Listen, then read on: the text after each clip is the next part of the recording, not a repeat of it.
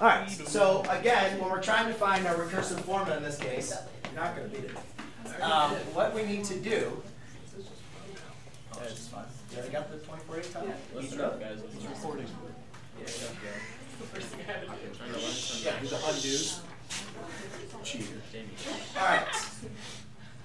So what we need to do is again go with our starting function, and what we're doing when we're applying the recursive formula is we're using our previous term. So again, we already know what a sub 1 is. That's given to us. Awesome.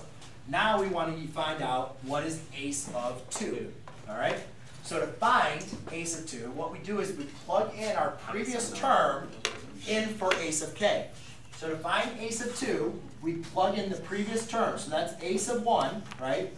Plug in the previous term in for a sub k. A sub 1 plus 1 equals a sub 1 minus 5. Now, a sub 1 plus 1 is a sub 2.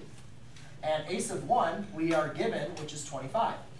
So that equals a sub 2 equals 25 minus 9. Right? 5. Whoa, 5. Where'd 9 come from? 9. Which equals 20. So now we know the value of a sub 2. And we already were given the value of a sub 1. So now we continue on to a sub 3. A sub 3 equals, now again, to do this, you plug in the previous value into your formula.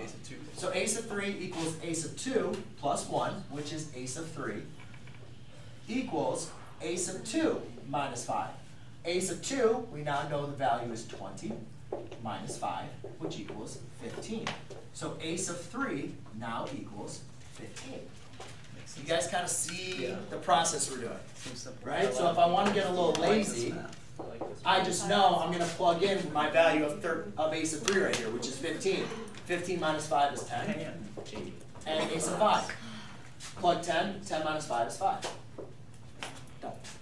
Yes? Are we going to be given the Yes. A k minus 5? You'll be given the formula and at least the starting points Okay. for those types of problems. Does that make sense?